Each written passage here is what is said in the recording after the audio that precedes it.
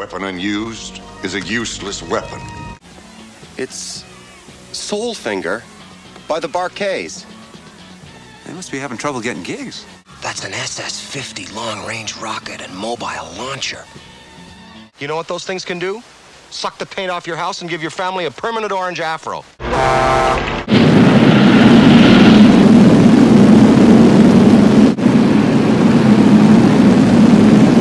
Mark.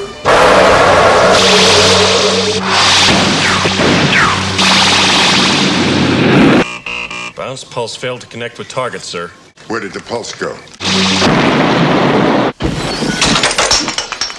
Wow. Excellent.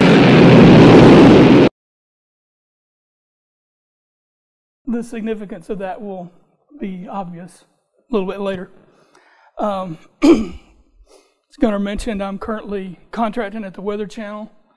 I have a corporation called Zavax, and it's basically I do consulting in the daytime and tinker with supercomputer designs at night. And so that's why this is sort of a passion of mine, concurrency and parallelism. Just prior to the Weather Channel, I worked on two other projects. One was collecting electric meter data over the internet, and the other was collecting gas meter data over the internet. So they're very similar projects. Both of those involve big data. Obviously, we do big data at the Weather Channel. It's just not typical big data. So I thought I had, when I was at ADP, I thought I understood what a lot of web traffic was, because we had like 40 million users on our portal, but most of those users go in, enter their time for the day, and then they're gone. That's it. I'm currently working on a project at Weather Channel, a gateway to do authentication and metering of our APIs. That our goal is to service 1 billion RESTful service hits a day. So it's a pretty tall order. So needless to say, we have to scale. Our concurrency has to scale to just ridiculous, what would seem to me 6 months ago to be ridiculous extremes. Is it? Oh. Okay then. So I think the meeting notes said I was talking about concurrency. I'm actually talking about concurrency and parallelism. What's the difference? They're related but different. A concurrent program deals with multiple threads of control. Parallel program executes different parts of a program in parallel. So I think Rob Pike here sums it up best. Concurrency is about dealing with lots of things at once. Parallelism is about doing lots of things at once. Some examples of concurrency. If you're the first bank teller in the morning, you're probably processing the night's deposits. Maybe you're the only teller there, and if customers walk in, you've got to interrupt what you're doing, remember your state, walk over, service the walk-in customer, then go back and remember what you was doing and pick up. Another example is teachers are here, they're the masters of multitasking. They might be listening to one child read. Meanwhile, Johnny hits Susie with a spitball, so she's got to interrupt what she did, go over and establish or reestablish order in the classroom. So 2 concurrent examples. Parallel examples, multiple bank tellers. Now we're processing transactions in parallel. The teacher is joined by an assistant, so now maybe she continues listening to the child read while the assistant goes and scolds the child.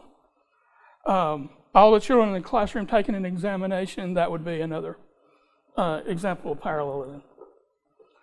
So why master concurrency? I probably don't have to tell you guys this, but first of all, you don't have a choice. The real world's concurrent.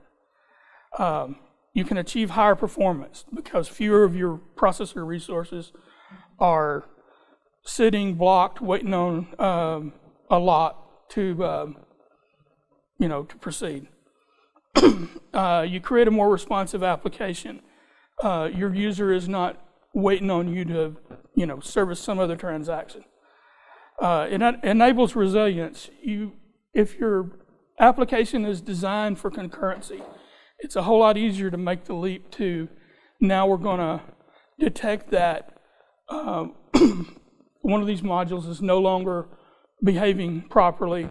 I'm going to kill it off and inject a different one. A concurrent program can easily become a parallel program, and that's becoming ever more important. This little thing has, I think, 4 cores, 8 if you count virtual cores. A lot of the Xeon-based desktops I see now, some of them have 16 cores on them. So you have the potential to run things in parallel. Maybe you don't normally think of your desktop as a parallel computer, but it is. And the other reason is synchronous programming just doesn't scale. It starts out looking tempting when it's an extremely simple project. And as you can probably tell, I'm a pretty old guy. Back when I started in my career, we didn't have much choice. Some of the first hardware I worked on, little microprocessor boards that didn't even have a timer. So you had no choice but to write a loop, adjust the timing of the loop by sticking in no-ops, ridiculous crap like that. And every part of the loop had to be working all together to make sure that it's all working. So I can't remember how relieved I was when I got my first little scheduler working. When I finally got a 68,000, which was a decent processor that could support, something more like a real-time kernel, to actually be able to just split things up into independent tasks. And yeah, I had to deal with concurrency, but overall it was a big win.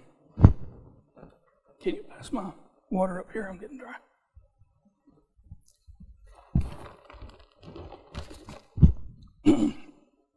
So what happens if you don't plan for concurrency?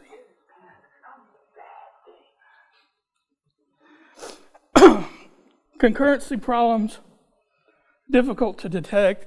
I mean, I'm talking like nightmare to detect, because it might only happen 1 in a million or a billion transactions. So unless you just happen to have the right instrumentation at the exact moment that happens, you're not going to catch it. For some of the same reasons it's difficult to reproduce, because it's usually race conditions. Occurs at seemingly random times, and just that your bottlenecks result in wasted resources. We'll look at a couple of map implementations later where you'll see the performance of the map itself. It's like 20 to 1 maybe.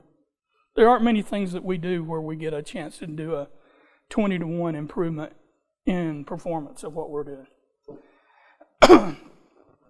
Things you can do to mitigate concurrency problems. Always synchronize access to your shared data. That doesn't necessarily mean using the synchronized keyword. We'll talk more about that later. Make your locks as granular as possible. Don't lock big objects. First of all, if you have big objects, maybe you should already be thinking about refactoring them into multiple smaller objects. But even if you did have a big object, only lock maybe the portion of it that you have to. Common example might be an object might have a list of listeners hanging off of it. Maybe you only need to synchronize when you're modifying that list of listeners. Minimize the time a lock is maintained. It speaks for itself, I guess.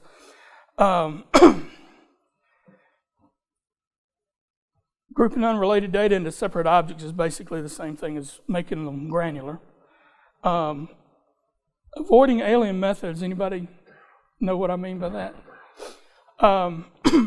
If you've ever done like any Swing programming or Java AWT programming, you know, a lot of widgets, you had a listener hanging on to it, and you could add listeners to it. And that's a pretty common pattern to be able to add visitors or listeners or whatever.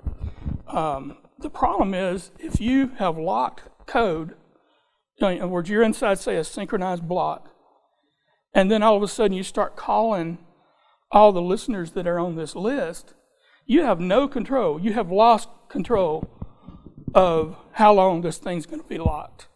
So you need to find another way to do that. Possibly queue up the activity into maybe a separate thread, or make a snapshot copy of the list if it's short. But bottom line, get in and out of the lock as fast as you can.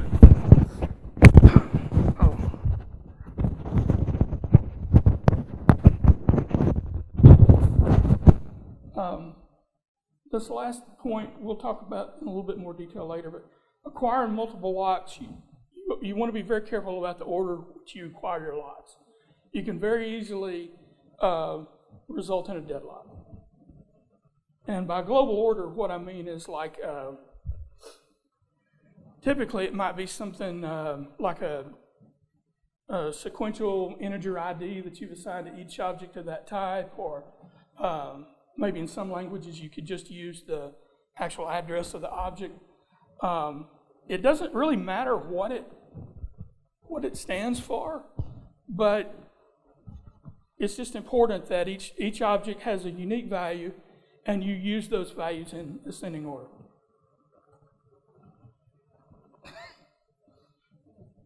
This is the example of what I just talked about. You may have heard of the puzzle called The Dining Philosophers. I couldn't find, well, this was the best image I could find of it, and I don't know why, but they numbered them H1, H2, instead of P for philosopher. So I don't know why they did that, but so I called it Dining Haberdashers. I couldn't find very many occupations that started with an H. Hairdresser, that's boring. So haberdasher. Anyway, here's the way this puzzle works, is that each one of these guys, they think for a while. That's why it's called dining philosophers. They think for a while, random amount of time, and then they maybe want to eat for a while. And this goes back and forth. Now, as you can see, there's only 6 chopsticks on the table, and there's 6 haberdashers. So obviously they can't all eat at the same time. So when one decides to eat, he needs to pick up both his left and his right chopstick so that he can now eat. The problem is, if you are not careful about the order in which you ask for locks, this might run for weeks even. But suddenly your system will come to a halt because you finally, just happens that each philosopher has already locked the chopstick maybe to his right, but he hasn't got a lock on the chopstick to his left yet. And the same thing is true of the next philosopher and the next one, until you get all the way back around the circle. Everybody's holding a lock on their right chopstick, but nobody can get a lock on their left chopstick because the guy to their left has already got it. Is that clear? All right, so this is why it's important to do these chopsticks in global order, because what will happen is when H6, haberdasher number 6 here, decides he wants to eat, he doesn't do it right first and then left. He tries to lock C1 first because that is the lowest ID in global order, and then he tries to lock C6. So for the guy that's kind of like at the end of the circle, everybody else is doing right then left, but he has to do left then right, and that breaks the cycle, and it eventually everybody gets to eat and think. Is that all clear? It's kind of a weird puzzle. But this is something that you got to think about in terms of when you have a lot of threads contending for a small number of resources, pools of connections, anything that's got pools. You're probably gonna run into this. Okay, so since we're AJUG, I'm going to talk mostly about concurrency in Java.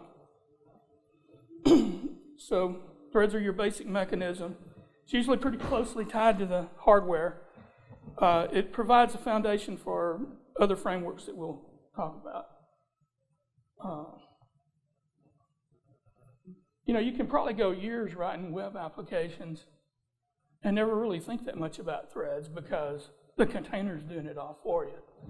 I guess I spent quite a few years in that mode, and then suddenly when you start having to manage threads yourself, it's a lot more complicated. Your basic hazards are race conditions, multiple objects trying to read or modify the same object, especially when you get multiple cores involved. But even on a single core processor, you'll have situations where two threads are trying to read, modify, write at the same time. The other problem is stale data due to memory visibility. I'll talk about what that means in a moment. The basic mechanism built into Java from the very beginning was definitely in 1.4 is the monitor that it's intrinsic to every object. Every object's got a monitor. It's managed by the synchronized keyword. So you either put synchronized on your method signature, but that's really just syntactic sugar for saying synchronize this, and then the code that you want to synchronize. This works fine in a lot of applications, but anytime you start dealing with higher levels of concurrency, and higher is even single digits, it starts to be a problem. We'll see in our map example later, the performance of the map starts to drop to the floor even when you've got two threads. So that's why I say it's suitable for limited concurrency. If you're processing a lot of traffic, probably not. So the limitations on the lot. Because of the way the synchronized keyword works, you have to lock and unlock in the same method or in the same block of code that's surrounded by curly braces. And in a way that's good, because when you fall out of that block, the lock goes away. You don't explicitly say unlock this monitor that I just got. It just disappears. So that's kind of cool for simple situations. But sometimes you might want to be able to lock in this method and then later on unlock in some other method. There are a lot of cases we'll maybe talk about where you need to do that.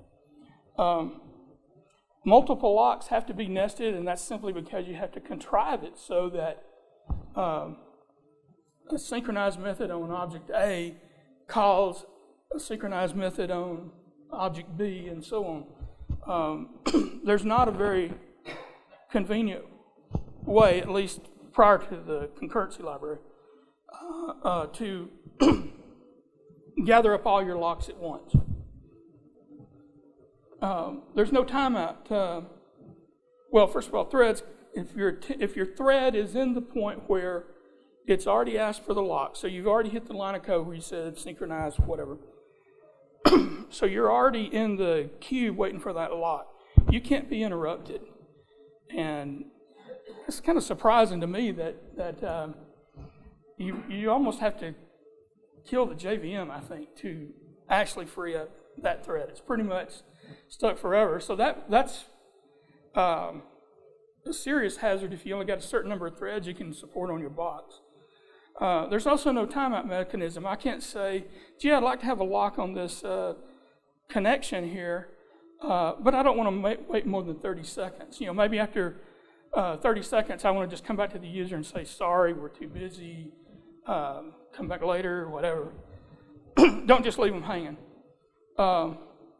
Multiple locks, even if you have crafted them the way I described, by nesting calls to synchronized, either nesting calls to synchronized methods or nesting synchronized blocks within a method, you can still wind up with deadlocks. And again, it's because you don't quite have the precise control over when you obtain and release locks. So I don't think that was supposed to be on this slide. Alien methods can cause reduced concurrency, basically because if the listener example I was talking about earlier, if you're off who knows what that listener might be doing? It might be redrawing the whole screen. Everybody else who needs use of this object is just sitting in the queue waiting.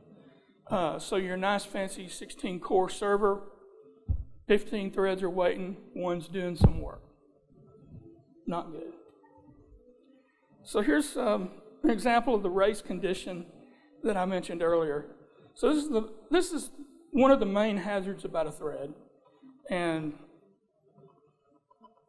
is anybody who doesn't see the bug in this code?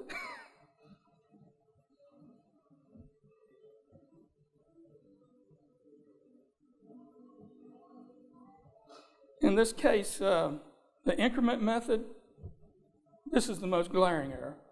The increment method needs to be synchronized. And if you run this, if you cut and paste this code and run it on your desktop or laptop, you won't get the same answer twice. You would think, the driver that I had running this has 2 threads, so you would think it would be 20,000. You'd think that when this thing's done running, both of my counting threads have, I've joined back into them, so they're gone now. You'd think that the value of count would be 20,000, but it's not. And on my MacBook, running from the bash command line, I see numbers as low as 11,000. So a pretty large percentage of my increments to count got dropped on the floor. Why? The reason is because of the way this counter plus plus gets broken down into bytecodes. Now, you don't really have to know bytecodes to understand this. Basically, this first line is fetching the value of count. The second line says, I want a constant value of 1. The third line says do an integer addition. So now count and 1 have been added together. Line 4 is going to put count back into its memory location. This doesn't look like that big of an opening, but as my test proved, it happens, something like 40% of the time, and that's just with 2 threads running. So what's important is synchronization makes sure that only 1 thread at a time is running these 4 lines of code, because if 2 threads are in contention for this variable, thread 1 runs line 1 of code, or maybe it could be anywhere down into this first 3 lines. Thread 2 comes along, he also executes line 1 of that code. But now he just fetched a stale value, the old value. And thread 1 is just about to write the incremented value back into counter.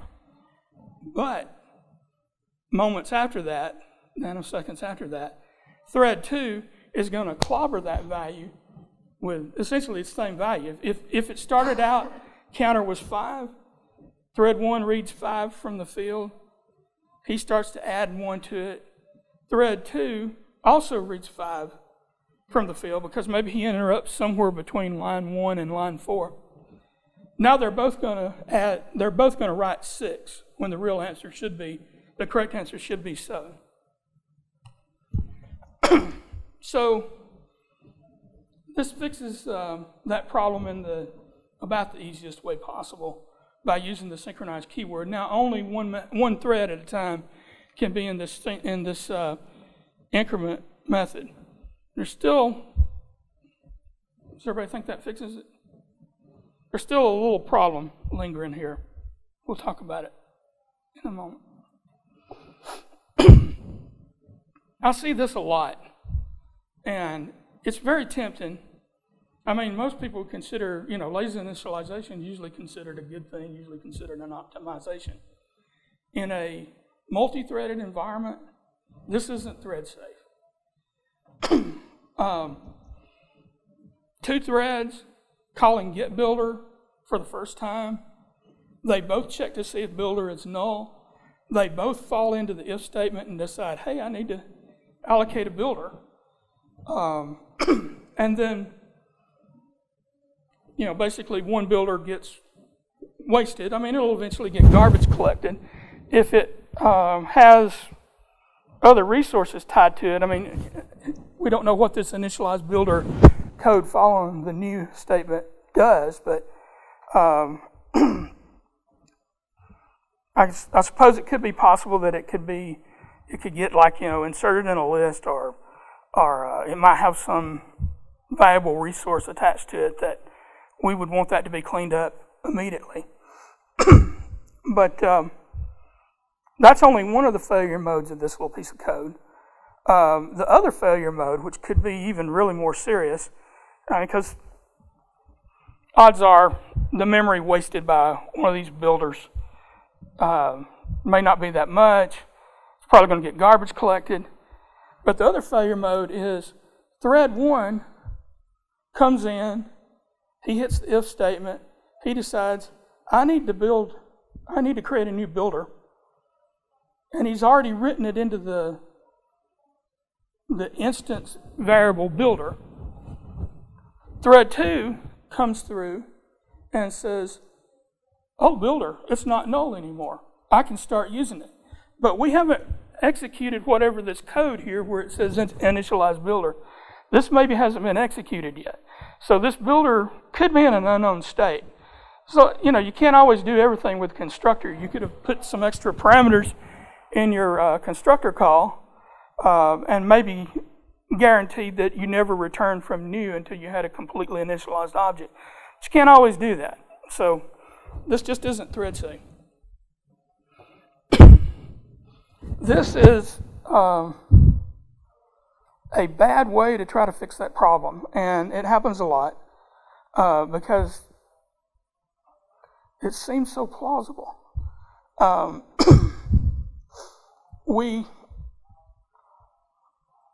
Actually, I don't think that volatile keyword's supposed to be there. That's in the next. Sorry, guys. Pretend that volatile keyword's not there. Sorry. I couldn't paste it too sloppily. Again, the builder is a private variable, a private member variable. We fall into get builder. We check to see if the builder's null. It's null. So we synchronize on this object, and then we check to see if it's null again. This is what the double check refers to, is we're going to check to see if builder is null again, and then we're going to go ahead and create it and initialize it. Doesn't work.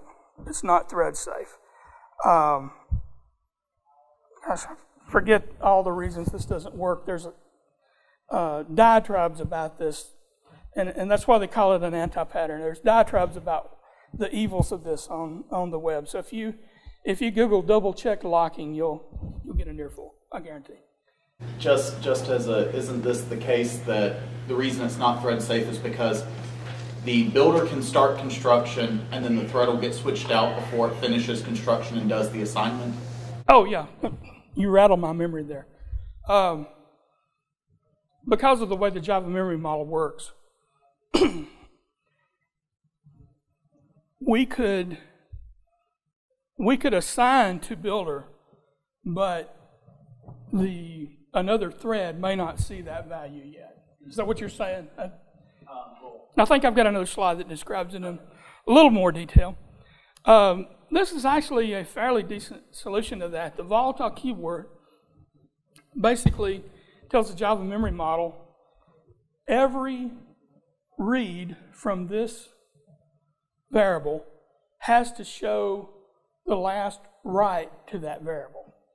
So the compiler, it's basically telling the compiler, no monkey business, don't reorder my instructions, don't reorder my assignments, don't optimize anything out, just do it in strict program order.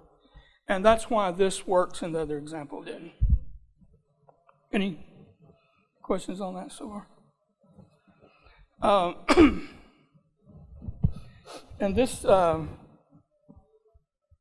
this example actually highlights what Summer and I were just talking about. Simple little class that has a Boolean telling me if the answer has been initialized. Then it's got the answer itself. And so my first thread, T1, when he runs, he's going to set the answer to 42. Everybody knows that's the universal answer, right? 42. And then he sets answer ready equal to true, telling the rest of the world, he thinks, hey, we're ready for you to use this value. Now this is the other half of the program. I couldn't fit this all on one page. Thread 2, he's real simple. He's basically just going to check for if the answer is ready. He's going to print the line with he's going to say the answer is whatever. Else he's going to say, I don't know. Now what do you think is going to happen if I create both these threads, start them, what do you think is going to print out?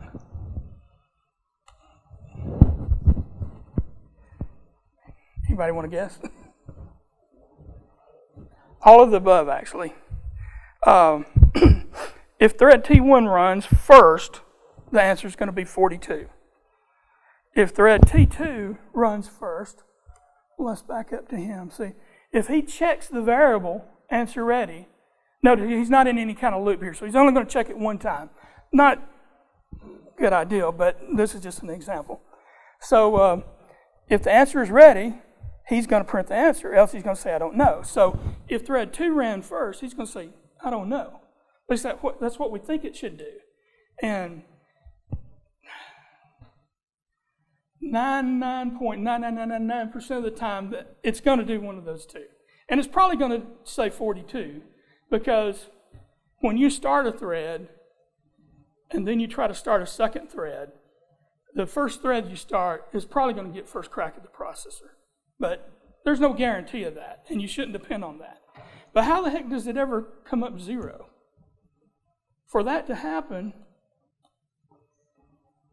when thread 1 runs, he writes answer first, sets it to 42, then he writes answer ready equals to true. Problem is, the Java spec specifically allows them to play games with your code. The compiler can statically optimize your code by reordering. The JVM can dynamically optimize your code by reordering. And I was kind of surprised by this. When I started reading more about the Java memory model, I was kind of thinking, they can't be, what were they thinking, But these things enable some of the performance enhancements is the bottom line of it. And even within the hardware, your processor will, almost all modern processors, I think anything in the Core series, any of the Xeons, everything pretty much in the Power family, PowerPC and IBM R6000, all of these, they execute instructions out of order if there are no data hazards. Now, I think the hardware guys do a little better job of this, because they will make sure that the visible artifacts in memory, when another processor or another core looks at memory, it will appear as if things happened in program order. But Java doesn't give you that guarantee. So this is what they call memory visibility in the Java memory model. It only guarantees inter-thread memory visibility in the following cases. And by memory visibility, I mean another thread now sees what you just did in this thread, or another processor in a symmetric multiprocessing system sees what you did in this other thread. So how do we guarantee it? Releasing an intrinsic lock, like when you exit out of a synchronized method or you exit out of a synchronized block, you're guaranteed that anything that happened before you release the lock is visible to anything that runs after you release the lock. Volatile is a special case. Basically, it's synchronizing just the reads and writes to a specific variable. He's saying, don't reorder things regarding this variable because he's volatile. There are quite a few thread operations that result in synchronization. By the way, synchronization in this context, when I say writing synchronizes. This basically means synchronization with regard to the memory model, not the synchronized keyword itself. But with threads, you're guaranteed that when you call thread.start, anything that happened in your code before that is visible after T1 start, in my other example. So the Java, the compiler and the JVM can never reorder these things such that you did something before you hit start, and then the thread starts running. Maybe it gives it priority first, and it somehow doesn't see some of the things that you've just written. And the same thing's true on the backdoor. When you join with a task, everything that happened before you join with that task is guaranteed to be synchronized and visible in your thread after you exit from the join call. All that clear so far? If you look up the Java SE specification, go to section, at least the version that I looked at, was section 17.4. Anyway, it's called memory model. It'll make your head hurt, but read that for more details than you ever wanted to know about how the Java memory model works.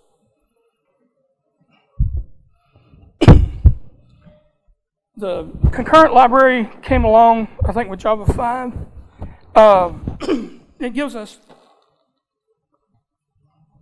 a lot of great tools to work with.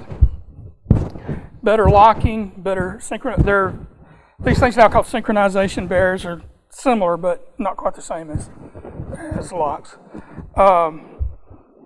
There's a bunch of high-performance thread-safe containers in this library. Most of them have the word concurrent in the name, like concurrent hash map. I think there's a concurrent tree map. I don't know all of them, but there's almost certainly a container out there that does what you need to do in a concurrent thread-safe manner. And they're not just simply thread-safe. They're high performance in the face of multiple threads, lots of threads. I mean, it's easy to slap the synchronized keyword on everything. In fact, you can take almost any of the containers that were in the old Java util, like hash map. You can wrap it with synchronized map. Suddenly, it's as if every method on hash map was synchronized. So that's a simple solution to be thread safe, but the performance sucks. Okay, so we get better thread management. There's some the interface is called executor, but it's easy to, for instance, build a pool of worker threads that will read jobs from a queue and then go off and run those threads. I mean, a lot of that's just completely automated for you. Futures, if you use some of the other languages, even languages that run on the JVM, you might have ran into this before. Future, I think of it kind of like a proxy that is holding some way of getting in touch with the answer when the answer is available. But for right now, you're just holding this object that's pointing to nothing. And so later on, the way you would use this is you say, hey, go off and run this task and immediately return me a future, and I'm going to forget about it. And then at some later time, the task that gave you that future is going to write the answer into it. So only when you really get to the point where, oh, I need this answer. I've been doing my other processing in parallel all this time, but now I actually need this answer to proceed. Then I go to that future and I can check to see, is the answer there yet? I can block waiting for the answer to be there. So it kind of decouples things for you. There are traditional semaphores in the concurrent library. And another thing that's pretty convenient, because this is one situation where you see a lot of synchronization happening, is counters. you need atomic counters. By atomic, I mean the incrementing of the counter has to happen atomically, one operation. No other thread can intervene. So, do you remember off the top of your head what some of those classes are? It's like atomic long, stuff like, yeah, you get the idea. So if you, for instance, you might have had a singleton long, a static long in your class that just, you incremented that long every time you created a new object of that type, and that became its ID. That doesn't work. Well, singleton in general has problems in multiple threads, but that specifically won't work very well in multiple threads because you can have two threads creating objects at the exact same time. Both of them, the counter example we showed earlier, that's what will happen, is you'll wind up with two objects with the same ID. Not good. These atomic classes, like atomic long, you basically call a method. Well, you've already created the atomic long. It's an object. It's not a native. And so you call a method on the atomic long. You say, it's basically, I think the method's called get and increment, or it's something along those lines. So what this method is going to do is it's going to return you the old value, but it's going to add whatever number you passed it as a parameter. So you can increment by 2, by 4, whatever you want. Typically for me 1, but and you don't have to worry about anybody else who calls atomic long just to get the value of atomic long. It's gonna be thread safe. They're gonna see the next value, and if they also called get an increment, they'll be guaranteed to get one higher than what you called. The value you got is going to be one more because it's atomic. It cannot access it until your operation has finished. Sorry for all the hand waving. Reentrant locks, these are basically, the behavior is fairly similar to the built-in locks, the intrinsic locks, but they can span method boundaries. You can create, you explicitly create the lock. Intrinsic locks they're intrinsic. Every object has this monitor. But you can create a reentrant lock in your code, and you can then call lock in this method, and then later on call unlock in another method. In fact, a common example I've seen is I've got some queue. I'm shoving stuff into the queue. All of a sudden, I get a call to put something else into the queue, but the queue's full. Lock it. Then nobody else can proceed with the code to shove more stuff in the queue that's already full until later on somebody calls the get on that queue and creates an empty slot in the queue by removing one of the elements. So now there's space, and so when you unlock it, the first guy waiting on that lock gets a shot. So now he gets to run. You can do fairness, and this is something that I don't think there's much of a guarantee of fairness with intrinsic locks, but with a reentrant lock, this will cost you a little bit in performance, but you can say, when I wake up these threads, they will be woken in the exact order that they asked for the lock. So if thread 3, 7, 9 ask for the lock in that order, they're guaranteed that that 3 will be in line first, 7 will be in line next, and so on. Oh, this is a biggie. You can interrupt. You can interrupt the calls to get the lock. You can ask for the lock, but give it a timeout. So I'm willing to block, but I don't want to wait more than, say, 50 milliseconds. So after 50 milliseconds, you'll get, it'll return an error. This is one of my favorite from the concurrent package, concurrent hash map. Functions mostly like a hash map. There is one minor, well, I consider it minor difference. Hash map will let you put nulls in the map, it will let you put null keys. It will let you put null values, I think. Concurrent hash map doesn't allow that. Usually not a problem. Part of the reason for that is some of the methods that it has, you have the option to ask for something from the hash table and block, or ask to put something in the hash table and block, but you also have the option to immediately get an error value if it's locked and you can't put something in the hash map.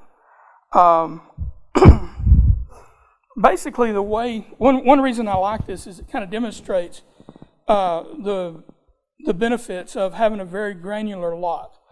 Each of these little sections here, by the way, when you create a concurrent hash map, you can specify what it calls the level of concurrency. So two neat things about this concurrent hash map. Reads almost never block. There's only a few things that you can do, things that like make huge global changes to the hash map that would cause you to block. Most of the time, if the only thing that's going on is gets and puts, the gets will never block with concurrent hash map. That's cool. The puts, what it does with that concurrency level is under the hood, it actually creates what amounts to, in this case, 16 little hash maps. Now, if you go look at the code, it calls these segments, they're hash maps. So basically what he's doing here is he's peeling off the bottom 4 digits of the key. It's 8. And so he indexes into his array of segments and says, oh, I only want to lock segment 8. So meanwhile, if another thread wants to put something that the key ends in 0 or the key ends in 3, he locks 0. He don't care about the guy who's got the lock on 8. He doesn't care about the guy who's got the lock on 3. It's not perfect. I mean, you only get 16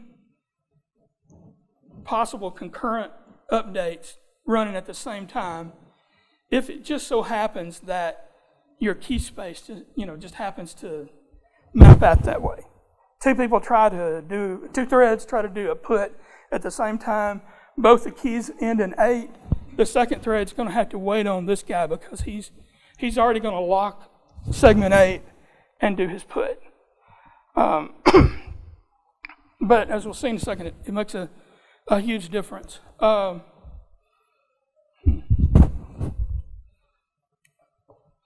And this is an example of a huge difference. When I first looked at this, I thought, you can see that the normalized throughput on concurrent hash map, look at that, 64 threads. That's a lot of threads. Is 3 times the performance of a synchronized hash map. But no, not really, because synchronized hash map's performance, just basically drops through the floor with only 2 threads. So by the time we get out here to 32 or 64 threads, it's really more like 15 or 30 times the performance. So this is what I was referring to earlier. Very few times do I see an opportunity to make a 15 or 20 to 1 improvement in something. Even if it's only, just concerning this particular map. But one of the situations I ran into at the Weather Channel, we have a facility called Forecast on Demand. It calculates 15 days worth of forecasts. So what you get back is an enormous JSON that has 15 days, 30 day parts, 12 hour, 60 intraday, which is 6 hour, and then 372 hourly forecasts. That maybe sounds a little ridiculous, but what it's actually doing is it's calculating 372 hours in the future, and then it starts rolling those up. So 6 hours sort of get rolled up into a 6 hourly forecast gets rolled up into an intraday. And then those get rolled up into the day parts, which get rolled up into the daily. But we have customers, in fact, one internal customers with their underground, who want all that data. I have no idea what they want to do with it, but give them what they ask for. So this is an expensive calculation. I think even initially it was running about 200 milliseconds per request, but there were some really long outliers where, I don't know, for whatever reason, every now and then, maybe it takes 2 seconds to run. Not good. So we put a cache in front of this. In fact, it's one of the main functions of our outbound API server is just getting this forecast on demand when we need it, when we don't get a cache hit, breaking it down into pieces, saving it in a cache. We're using Redis. But we also have what's sometimes called a near side cache or a local cache. So a lot of times that's a big benefit because there are composite requests where maybe they ask for all the dailies and all the hourlies. Well, while I've got those in memory, I just wrote them to Redis. It would be a shame if I had to go read them back from Redis before I could service this guy because I already had it in memory. So that's what our local cache does. But it was originally not performing well when we went to load testing because the guy who implemented it was careless and just used a synchronized hash map. I think his name was Phil Harbison. Anyway, one of my coworkers schooled me on, hey man, you got to use concurrent hash map. And to be honest, I had never really used much in the concurrent Java util concurrent. But yeah, just just like somebody flipped a switch and suddenly, it's like in a Christmas Vacation when they switch on the auxiliary nuclear power. Holy crap, things started working a whole lot faster. So anyway, this is another common source of contention is resource pooling. And you have to do it because, for instance, for database connections, if you had to open an Oracle database connection every time you wanted to do a CRUD operation, it would be extremely slow. I had a coworker who made that mistake once. When I called a method to persist a list of objects, he basically just wrote a method to persist one object, and that method that persists one object connected to Oracle, did its thing, did its create, then dropped the connection, and then it returned, and so then it went through the next iteration. And so when we had cases like where we were getting 100 objects, and that's pretty common when you have a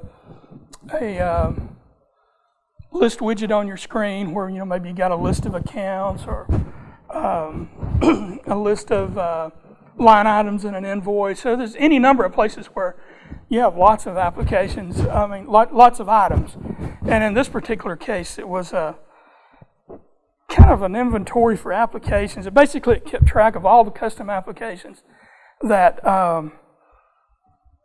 this company, an unnamed communication company, had.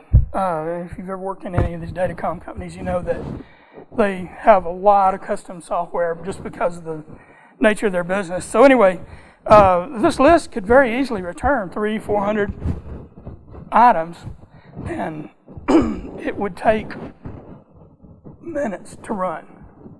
I think I'll go get coffee now, minutes, like 15 minutes for this stupid thing to run. All this time, we're trying to give the user half a second response time. Not going to happen if it takes you 15 minutes to fetch the list. So you got to have resource pools, and the problem is it invariably means that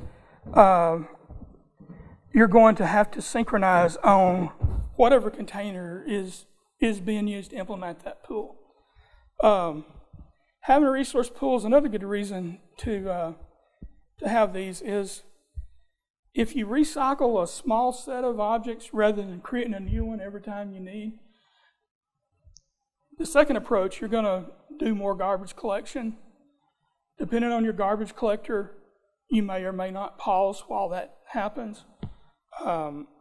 So it injects a lot of indeterminates into your program because you never know at some random time in your program the garbage collector suddenly decides I need to run, I need to clean up.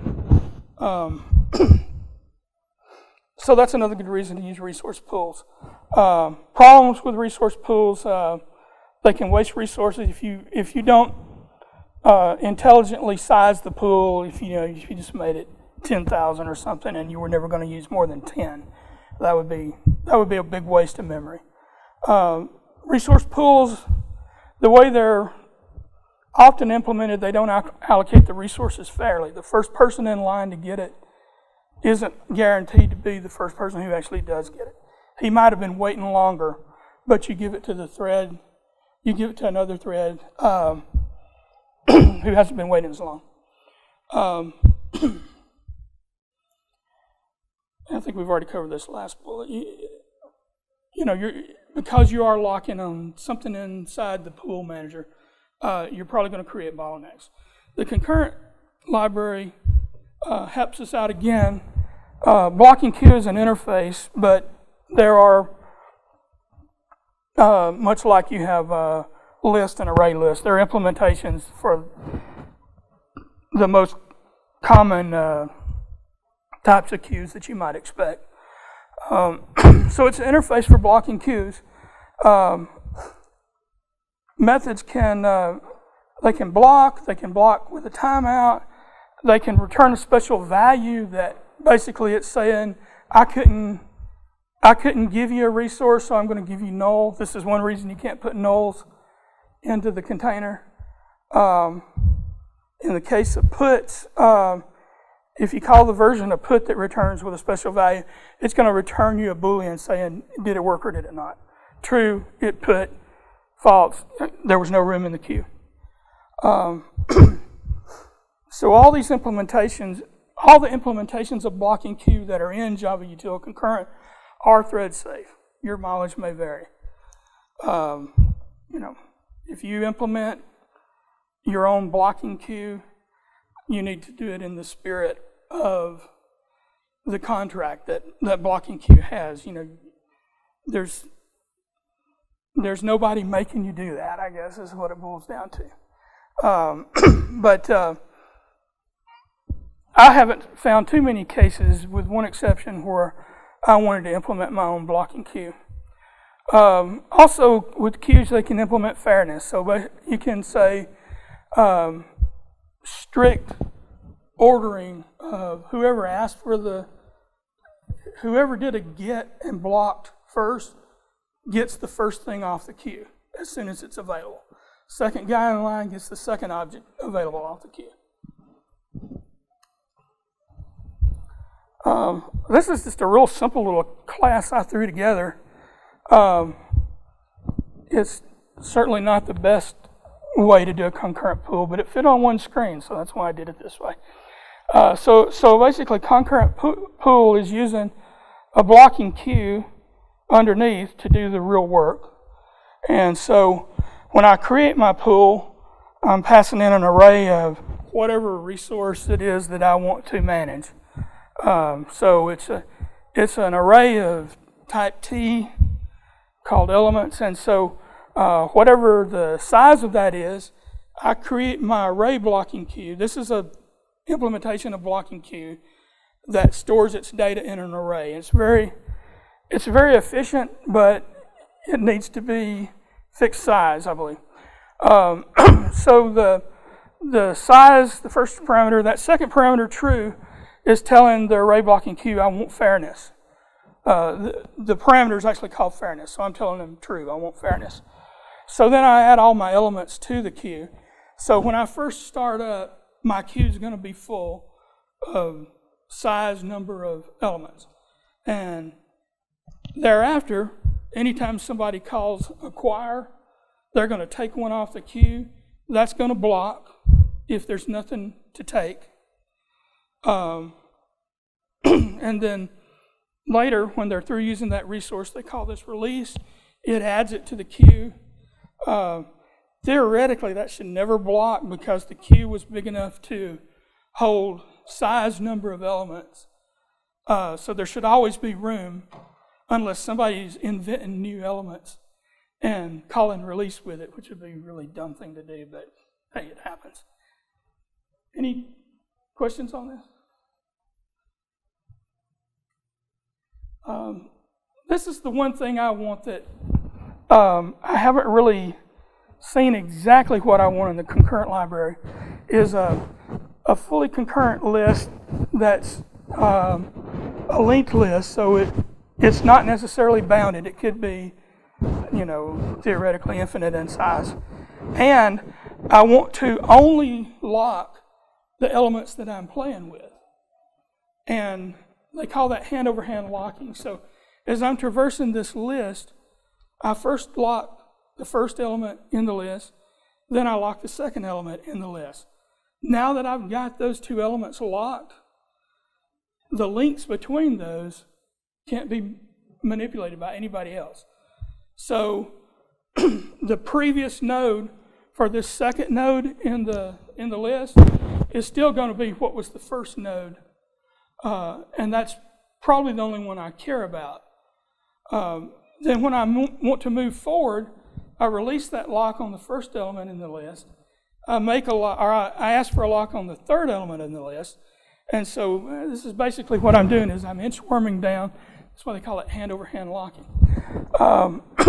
Now, let's say that one neat thing about this is that there could be thousands of nodes in this list. And it's a linked list as opposed to the queues that we talked about earlier. Then the reason the queues are a little bit simpler is you're always either adding to the tail or reading from the head. Or maybe it's the other way around, I don't remember. But you're always dealing with the endpoints. You're not going into the middle of the list and pulling out an element. You can, but that's one of those situations when you probably shouldn't have used blocking queue in the first place because your performance is going to take a nosedive. But in this particular case, and the reason, by the way, I want to do this is I'd like to implement a least recently used cache, and that means somehow I've got to keep an ordered list of every time you hit the cache, you go to the back of the line. So you'll be the last person to be cast out if I, for some reason, have to throw things out of the cache. So that's why I want to do it. But as more things get moved to the end of the list, you move further down the list, but now somebody accesses you again. I want to pull you out of that linked list, break your links, and then move you back to the back of the line again. So, does everybody understand why you would want to do that? In the case of hand-over-hand locking, let's say that I'm traversing the list, and I'm calling a comparator, and T2, the second node in that list, which I've currently got locked, is less than the object I'm trying to insert. I've got a lock on T3, but he's greater than the object that I'm trying to insert. So I found the place I need to do my insertion. And because I have both of these objects locked, I can break the forward and backward pointers. I can wire up this new node. And so now there's a T2B that's sitting between T2 and T3. Then when I release the locks, nobody else was the wiser. Extracting is a little bit more complicated because you have to have 3 locks. But it's hand-over-hand locking. If you know that's, because you know you're in a remove method, you know that that's your goal is to remove an object from this list. In this last bottom case, you've locked T2, you've locked T3, and T3 matches your key, or it's equal. So this is the guy I want to remove from the list. Now I need to also go ahead and lock T4, then break T3 out of the list, which I can do because I own 2 and 4, and then rewire T2 and T4 to point to each other. And so this is kind of cool because, I mean, the naive implementations that you see of this basically lock the whole list. So if I got 1,000 items in my list, which is a very likely scenario for what I was trying to do, a least recently used cache chain, and I have lots of concurrent threads hitting this cache, it would really suck if I had to lock the entire list for the time it takes me to go in there and do that. And it's not, well, the traversal to find the element, first of all, could take O of n amount of time. So it's indeterminate, so that's not good. But even if somehow I was always just knew exactly which node to go to somehow, I would still need to lock the entire list. And just synchronizing on an object, I've seen cases where like that section of code maybe takes a 10-to-1 drop in performance, just the time it takes to lock. Have you seen that kind of result, Summers? I know you've done. I mean, I don't really do that much with concurrent linked lists. Actually, I was going to ask about, let's say you have, a list of 1 million elements, and you're doing, hand-over-hand locking, and you have, let's call it 1,000 threads wailing on it, adding, removing, reordering nodes. What do you do when you start ending up? Wouldn't that cause a lot of memory fragmentation? Where you've got you've got all this memory, and then things are just like stretching out as objects get created. And well, a linked list with 1 million elements is not going to be a good thing, no matter how you slice it. Yeah, but it would only magnify the performance increase from doing it this way, because if I've got 1 million things in this list, odds are I've also got a lot of threads trying to access things in this list. And so that would just be a bigger choke point. Whereas if I could have 16 different threads traversing this long list of 1 million elements. And each thread only cares about 1, 2, or 3 nodes in sequence. And it always gets the first node first, and then it gets the second node, and then if it's doing a removal, it might get the lock on the third. But it releases the first lock, keeps the second one, and then it inchworms up, basically. So that can be happening all up and down this chain. Large numbers of threads. And one of the tricks here is it helps if you make your head and tail pointer a node. So, just keep track of the fact that, this node's special. If he's pointing to himself, my queue's empty. But it kind of simplifies the plumbing, and you just get a lock on that node like you would any of these other nodes, and now you've got the ability to modify the head or the tail pointer. I think I see your point, though. If you removed like I had earlier, I had locks on T2, 3, and 4. If I remove 3, I believe that if I don't set those next and previous pointers to null, that can cause my garbage collector to think that it's still part of some larger memory graph, and you don't want that. So, nulling out your pointers. Probably, most likely, the way I'm using this is I'm immediately going to take it off of this queue, and I'm going to use that node to put it on another queue. So they're not going to stay nulled out for long anyway. But if you got 1 million items in your list, you're probably already looking at, I need a different data structure. This is not cutting it. Yeah, right. Which most of my examples tonight are contrived. I'll freely admit that. Any other? A better idea might actually be like a buffer where you have this very long segment of memory and you have multiple threads whacking into it, moving things in and out and around. Kind of like how Emacs works, right? Yeah. Sort of.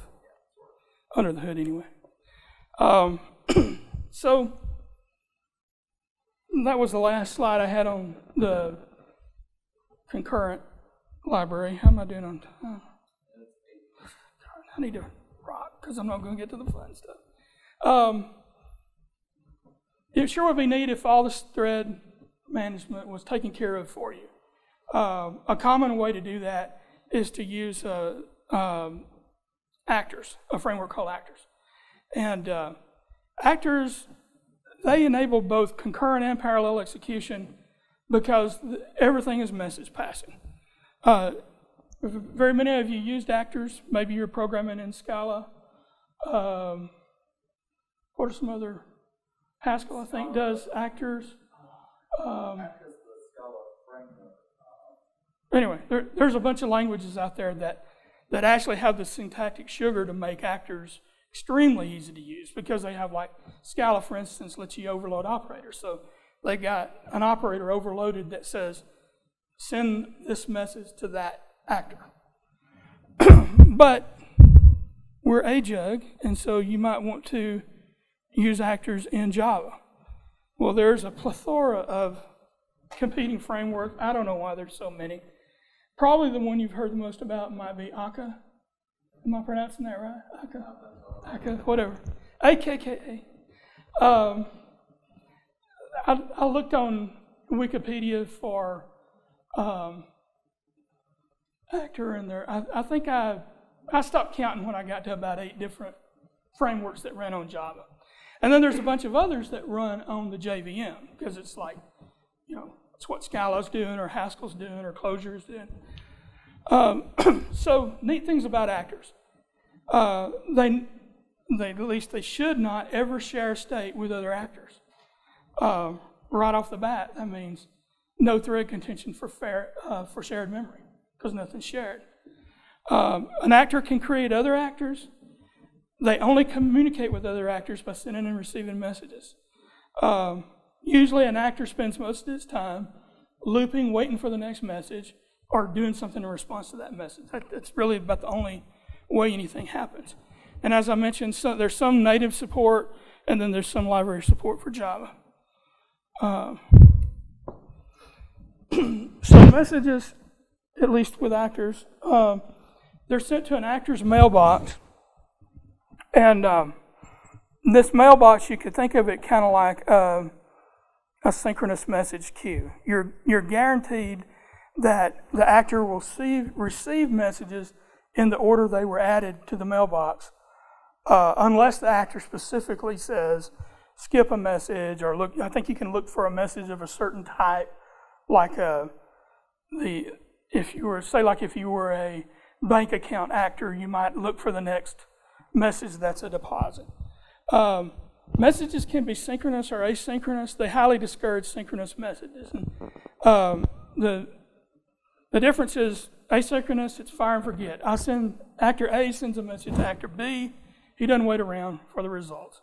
Somehow actor B it's his baby from that point on. A synchronous message, you can basically say, I want to wait around for a reply. So what happens is a message gets sent back to you. Now you could do this on your own. You could, at some later time, have B send a message back to A. Because when you sent B the message, one of the things he gets in the message is who it came from, the ID of who it came from. So at some later time, he could easily send a message back there. But they do have synchronous messages, which basically means A would block until B replies. And replies go to the front of the chain, I believe. It's like they're kind of an exception to the mailbox being strictly first in, first out. If it's a reply, it goes to the head of the line because A is blocked waiting on it. So there's really no other way to do that.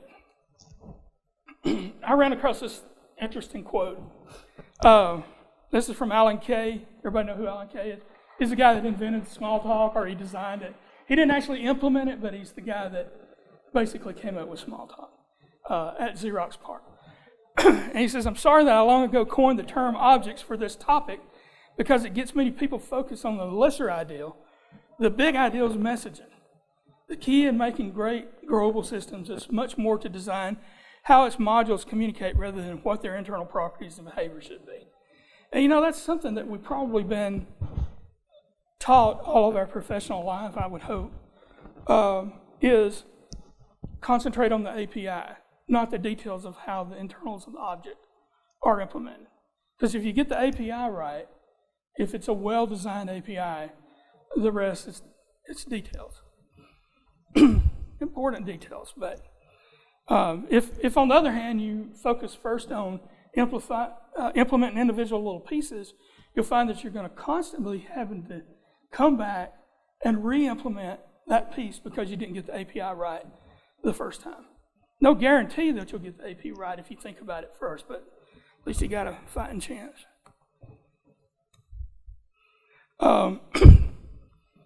So actors can and usually do run in separate threads. There's minimal thread contention because, as we said, there's no state shared. The only thing in an actor-based system that has to be synchronized from the way we describe synchronization is the message queue itself. And that's really not too big a deal, but it's because there's thousands of actors probably in your system, tens of thousands of actors maybe. These are pretty lightweight things. They're heavier than, well, you would think of them as being a fairly heavy Java object, but definitely way lighter than a thread. So there may be, thousands or 10,000s of actors in your system, and you're only synchronizing when one actor tries to write to a second actor's queue. So unless for some reason 999,000 of your actors are all writing to this one guy, it could happen, but that's to be avoided. So unless they're all doing that, there's not going to be a lot of contention. More than likely, actors are just talking to random, well, not random, but, they've got this small group of peers that they exchange messages with. And they only stall while they're waiting for the next message, or if you do the synchronous messages we mentioned earlier. Because of this, they can also run in parallel on multiple cores. They can run on multiple processors in a symmetric multiprocessor. If you've got, like the Mac Pro, for instance, it's got 2 Xeons. Messages can bounce back and forth between threads running in the 2 different processors. Actors can also run on any processor in a distributed system if your framework supports this notion of a remote address. So you can say, I want to send a message to this actor with a specific ID, but he's at 10.2. whatever, your internet address. So that's not supported by all frameworks, and the way it's supported is not the same across the board. So your mileage may vary on that one, but you're definitely a leg up. If you've built your system in terms of actors, it's pretty easy for you to go from this in-memory message queue to a message queue that's across a network. Maybe the underlying mechanism uses something like RabbitMQ or IBM MQ series if you really love the pain. But does everyone see how this basically makes your entire system with less thread contention, so more things can happen in parallel? Questions? This is a real simple actor example. I just picked pretty much a framework at random. This one is from IBM, but don't laugh, it's open source. And they call it micro Java actors. And it's a little different from some of the others. Like I said, most of the time actors are sitting in a loop. With micro Java actors, you don't actually have to write the loop. It's kind of interesting because you actually do write it, I believe, in Scala. I think you actually write the while loop, and there's another language where you actually, I think that maybe it's closure, where you have to call yourself again, and it does tail recursion, elimination, whatever that is. But with micro Java actors, the loop's actually outside in the base class, in its loop method. And so it's calling your loop body method every time it gets a message, and it's passing you in the message. So that's kind of some work already done for you. So in this case, I'm saying, what's the subject of this message I just got? By the way, that sleeper 1 is just in there for, I stole this example, most of it anyway, and that's just in there to cause some synthetic delay so that this thing just doesn't run balls to the wall all the time. But it gets the subject of the message, and it says, is this a repeat message? And if it is a repeat message, well, I don't implement any other messages, so it's going to be thrown on the floor. But if it's a repeat message, I get the data from this. Message, and it's we've agreed in advance that what the format of our message is, what parameters are included in the message. So this method is saying repeat some count number of times. So I check to see if count is greater than 0. I create a default message. I make the subject of the default message repeat. I set the count to count -1. Creating I forget why I'm doing this 2 name. I'm sending it to another actor. To be honest, I'm not entirely sure that's in other words, that's framework specific, that you can just assume that actor with some integer tacked onto it is out there somewhere. So don't read too much into that. But, well, he is, though, basing it on this external called, this constant called test actor count. So I guess, yeah, he probably does know, because of the way this program was crafted, that he's only going to have a certain number of actors. So anyway, what he gets to down here is he gets that actor, and then he tells the manager to send this message I just created, default message. From this, I'm the actor that's sending, and 2 is the actor that I just got the handle to. So you see what this thing is actually going to do?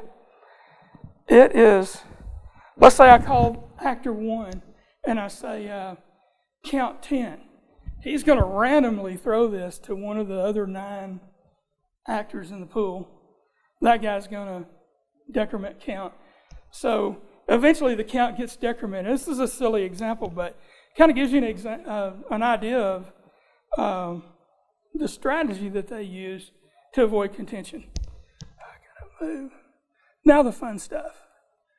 Part of the reason I am so enthralled with parallel processing, I'm from University of Alabama in Huntsville, and some of you probably know Huntsville is home of Marshall Space Flight Center, but it's also home of Army Missile Command, and specifically all the ballistic missile defense stuff happens in Huntsville. And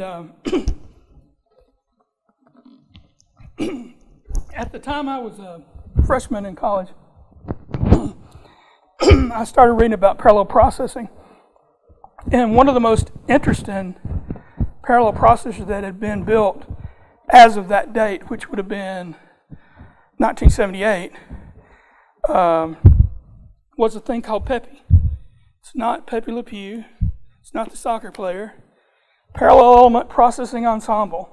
This is one of the first true SIMD machines ever built. Single instruction, multiple data. And remember the shooting down the warhead thing we were looking at earlier? Pepe was all about shooting down incoming warheads. This thing here called DH is the downlink host, and that is telemetry coming in from sources like radar saying, I saw a nuclear missile coming in at this coordinate. And so he assigns it to one of these processing elements. And there's this other guy, UH, uplink host, is saying, from, these processing elements, get assigned a warhead, they start tracking it, they start interpolating where is he going to be next, so that they get an idea of his track. And the uplink tells these missiles how to travel to intercept with that warhead. Everybody with me so far? Now, PEPI actually got built. The system of which it was a part of, which was called Safeguard, never got too far off the ground, never got fully implemented. Part of the reason was, and I think it was 1972, President Nixon signed the ABM treaty that said, we won't build anti-ballistic missiles if you won't build anti-ballistic missiles. So it's the guaranteed mutual destruction strategy. So it probably did save both countries a lot of money. I've heard that called the Pee Wee Herman rubber glue approach. What bounces off of me sticks to you. No Pee Wee Herman fans here. But basically, I'm not going to send 12,000 warheads at you because I know that before they land, you're going to send 12,000 at me. You guys probably all saw war games, I'm sure. Nothing like that ever happened, as far as we know. A few things about PEPI, 288 processing elements. It was implemented in ECL, that's emitter-coupled logic. That, in that day, was the hottest thing on the market, figuratively and literally. Had a 100 nanosecond cycle time on the ALU. To put that in perspective, this was, I think the design on this started in like around 69 or 70, 1970. Back in those days, most microprocessors took a microsecond at the very minimum. Well, there weren't many around, for one thing.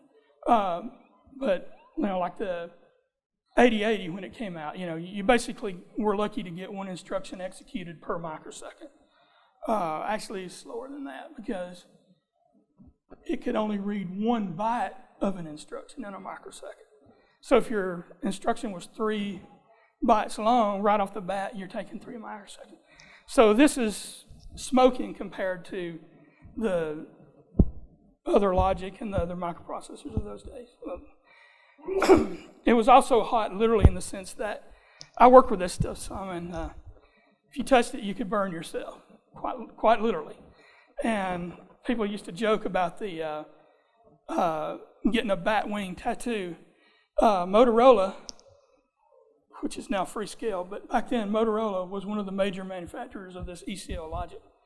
And their logo, was the bat wings. And so when you touch these things, for some reason, sometimes the burn that you would get, not a tattoo, but the burn that you would get would have the bat wing on it. I don't know why, but maybe the paint was an insulator or something. I don't know. Anyway, you would see a lot of technicians would be sporting bat wing tattoos. It's pretty crazy. By the way, we're lucky that PEPI was built, and it was kind of a groundbreaker of its time.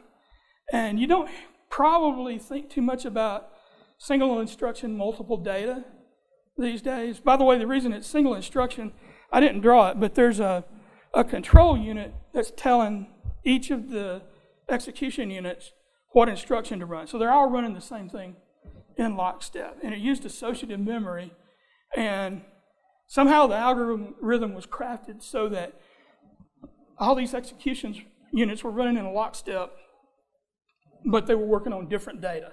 Each one was tracking a different missile. All right, so it did get built. And one of the reasons I'm fascinated with this is I actually got to see it. And in fact, one of my professors worked on PEPI. And so it's pretty cool to actually go over and see this, what at the time was a revolutionary secret computer. By the way, the reason they built this thing, initially DH and UH were going to be CDC 7600s. Those are the fastest computers of the day. This was before Seymour Cray left CDC and started his own company. So the last machine he designed at CDC was the 7600. And it was the no holds barred, the fastest supercomputer of its day. I actually got to see one of those in Huntsville too, and it was pretty cool. It was like you could actually walk inside it because there's a U-shaped cabinet. There's a good reason for that, but anyway, it's a U-shaped cabinet with blue plexiglass that covered the wire wrap. I don't know if you guys are familiar with wire wrapping, but basically, for each pin on your chip, there would be the socket would have a long tail-like pin on it, and you would wrap. There's a little tool that would wrap a piece of wire around that, and then you would string the wire over to wherever you wanted to connect that circuit, and the tool would wrap that. It's actually how I got my tooth chipped. At one time, I had the perfect size gap to strip the insulation off a wire wrap wire. It's called Canar. I guess that's a type of plastic, or maybe a brand. But it's very thin, because none of the wires in these circuits are carrying a lot of current, so they don't get hot. So quite often you could really use 3 hands. So it really sucks to have to drop one of the things that you're holding on to reach over here and get the wire strippers and strip this piece of the wire off so that you could wrap it around the pin. So I would just pull it, and it worked great for years. One day somebody handed me a spool of Teflon coated wire. You know the rest of the story. But it's actually good that Safeguard never got implemented. Sprint was the missile that this thing was supposed to be steering. It was a nuclear kill. So they actually thought the idea was to guide the Sprint missile, the interceptor in their term, to close to the target, but it didn't have to hit it. And as it got close to the target, a small nuclear explosion would be set off. And you could actually knock out, possibly multiple warheads with one hit. This was before anybody realized or understood electromagnetic pulse. So if you've ever seen like the TV series Dark Angel, you know that nuclear explosions going off in your atmosphere, not a good idea. Nuke all your, well, you don't nuke, but the electromagnetic pulse will blow out, circuitry for a very wide radius. So we're lucky that they never built this. Also, they quickly, both the Soviets and the United States quickly came up with what they call MIRV technology, multiple independent reentry vehicle. So the last ICBM that they built, I forget the name of it, but the last one that the United States built was called the MX missile. Both of those carried 10 warheads. So the missile reaches apogee, and then the top comes off, and 10 little warheads come out, each targeting Atlanta, Smyrna, where they probably wouldn't target Smyrna. Maybe not. The point is, we were going to be overwhelmed. You're not going to get 100% kill rate. We're probably not going to install 12 to 15,000 Sprint silos in North Dakota, so it just wasn't going to happen. So modern parallel processors. PEPI sounds like an odd duck, single instruction, multiple data, but that's actually probably in every graphics controller of every PC or Mac that you guys own, unless your PC is like 20 years old maybe. Because that's typically what the geometry pipeline does. It's operating on vectors. One of the key computations in graphics is to multiply this 1x4 vector times all this long list of 1x4 vectors that make up a drawing. And by doing that, multiplied by the right vector, you rotate, you translate, you scale. So that's actually what's going on in your card. Symmetric multiprocessors, if you got like a Mac Pro, you probably even got one of those sitting on your desk. There are, Opteron servers, Xeon servers. A lot of those typically have at least 2 processors. Some of the Opterons have up to 8 processors. But they're symmetric, meaning that processor 1 can see processor 2's memory and vice versa. We have loosely coupled clusters. This would be kind of like the Linux cluster that you might build within your own company, or Amazon Web Services, where you're basically, your cluster is in the cloud. Tightly coupled clusters basically means you got a pretty fast communication path. The example here I give is BlueJean. I forgot the bandwidth between processors on BlueJean, but it's in the hundreds of gigabytes per second. So it completely blows away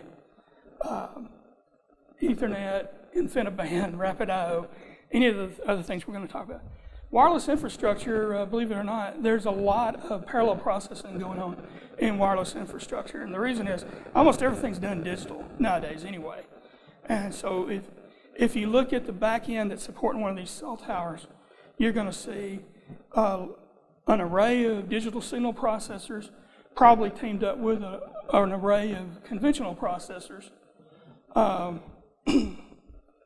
all working together to basically understand and route your calls. In some cases, those are even on the same chip, both the DSP and the conventional processor. Just like messaging is the main important thing that the small talk guy was talking about earlier, the communication fabric probably has more to say about how your system performs than the processors themselves. So these are some of the communication fabrics out there. By the way, is the term fabric foreign? Just basically, you got all these machines wired together, and a lot of times it's on like something that looks kind of like a crossbar, and so we got the name fabric. So these are some of the ones that are out there. InfiniBand and Rapid I/O, these are the ones that are open in terms of it's an open standard. There are competing companies making chips, and they're fast. The first generation of InfiniBand and Rapid I/O, I think they were both 20 gigabits a second, and that's full duplex. And that's running over 4 lanes. If you're familiar with PCI Express, you have different cards have like maybe 4 lanes or 8 lanes or 16. So a 4-lane InfiniBand, 20 gigabits a second, full duplex. And that's kind of important, the full duplex thing, because a lot of times especially your switch might be routing traffic in both directions. You got a message from a guy over in this quadrant going to this quadrant and vice versa. Maybe different actors, for instance. Scalable coherent interconnect, it's pretty much dead. It was an IEEE spec. It's interesting mainly because it was sort of groundbreaking in this area. And then there's the proprietary stuff, which, unless you want to go out and buy expensive hardware from IBM or someone like that, it's not really a factor. So the interesting thing about both InfiniBand and Rapid I/O, both have very low latency. The time from when a message starts arriving until you start receiving it is very short. It doesn't necessarily have to wait for the entire packet to arrive. A packet in Rapid I/O, for instance, can be 4K bytes. So it's kind of beneficial to be able to look at the header, which is very short in both of these protocols. And by the time I've seen about the 10th byte, I already know what I need to do with this thing. And the rest of it's just gathering the data. Deterministic routing. Both of these only route like within a local cluster or a local campus. So you don't run Rapid I/O across the internet to someplace in California from Atlanta. That just doesn't happen. But because of that, the routing tables, they're not absolutely static, but they can be programmed into the switch chips. And so there's none of this, hey, let's go call some DNS service to figure out what I need to do with this packet. By looking at the source and the destination IDs, I already know I need to route it to an endpoint that's on my switch, or I need to route it to another switch up the road. I already mentioned small headers. Basically, Ethernet by itself doesn't actually have that bad of a ratio of header to payload. It's when you start adding in all the other TCP/IP headers that things start to get messy. Okay, optimize for message passing. I'll skip the rest of this, except Rapid I/O is actually on the chip. There are microprocessors that actually have a Rapid I/O port on the chip. So, you don't have to buy a board and plug it into your computer. Build your own supercomputer. By the way, this is a joke. Don't spend a lot of money on one of these thinking that you're going to go mine Bitcoins and be the next Bill Gates. That doesn't work anymore. That train left the station. This is one that's interesting. Summers actually told me about, Parallella.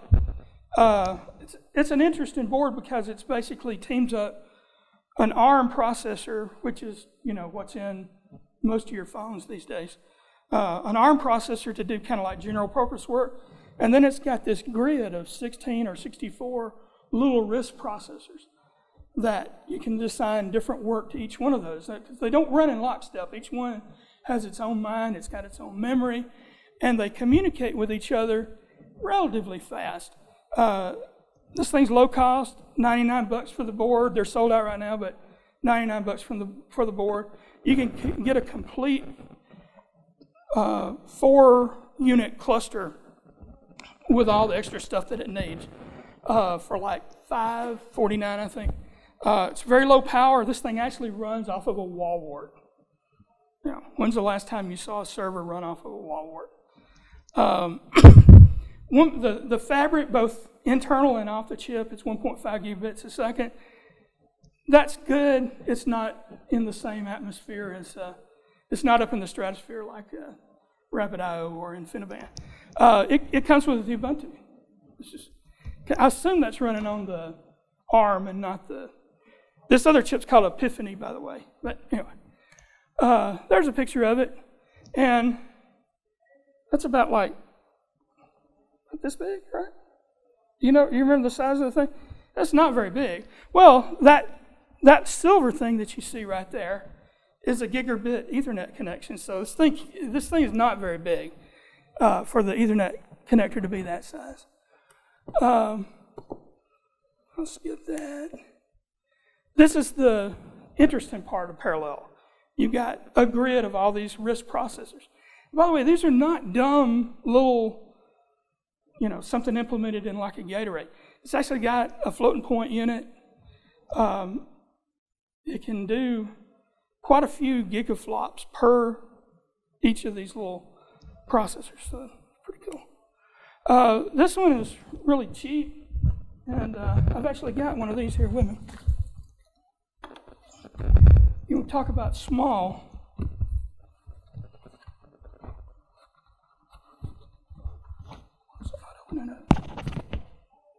I'm not going to pass it around because I don't want it to get zapped. But that's it. $15. It will run off of the power that it can get from a micro USB connection. That's how low power it is. And it's quite slow compared to Parallella. I think the interconnects, there's something like, it's 400 million transactions a second. I think a transaction is only 4 bits. So, it's slower than Parallel. Let's leave it at that.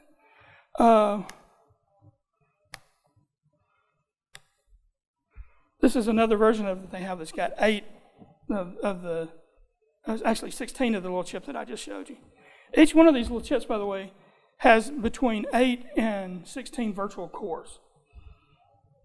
I think they're fairly lightweight cores. This is my work that I'm doing in my copious spare time. Call it extreme computing. The the logo, by the way, everything in this thing's sort of a multiple of 8. It's the reason for that look. The chip here, this is a Freescale microprocessor. It's basically a dual-core RISC chip, but it's got this rapid I/O that we mentioned earlier. So very fast interface built right on the chip. It's also got a bunch of Ethernet connections. There's the core of the thing. So basically, each one of these E600 cores, the things in the bluish purple there, is like a 1.5 gigabit or gigahertz RISC machine. Has it's roughly equivalent to the core that was in the G4. And a cluster is just 8 of those blades wired together. The blue stuff, no wait, the red stuff is the rapid I/O. And this is the chip that I'm looking at doing another generation. And it is 12 cores. They're 64-bit cores. It has 64-bit floating point. It has the 128-bit AltaVec vector engine. It's also 24 virtual cores. And the way Freescale implemented this, these are fairly heavyweight threads. Almost all the resources are duplicated except the floating point unit, the complex integer operations, and I think AltaVec are not duplicated. But if most of your code is integer, it's like it's got 24 cores. Each of these banks here, 4 cores together, they share an L2 cache. I think this is the last one.